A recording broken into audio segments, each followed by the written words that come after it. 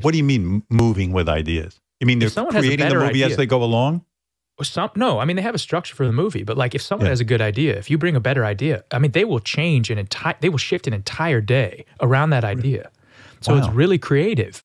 I mean, there was the first day of shooting, I remember not being able to remember my line. Like I literally was like, you come to me on this. Yeah. I was like, what the? And I was the wooden board, right? And they were like, whoa.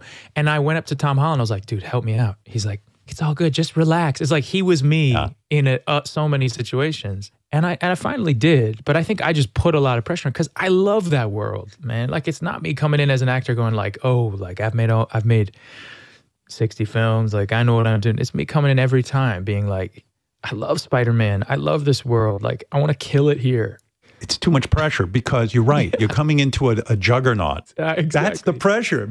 Marvel is just too goddamn good at this. Exactly. Like Sam Jackson just rolling with it, throwing out improv. They're changing movies around him. And I'm just like, I can't even barely get my line out. Yeah. They're like, this is Mysterio? Get this fucking guy off the set. Exactly. I mean, you're a guy who does Broadway plays. You remember lines. I mean, I had to walk up and be like, look, man, I just came out Broadway doing like a one-man show for an hour and a half on stage. Like, I got this. Please just believe me. You know, I mean, it was.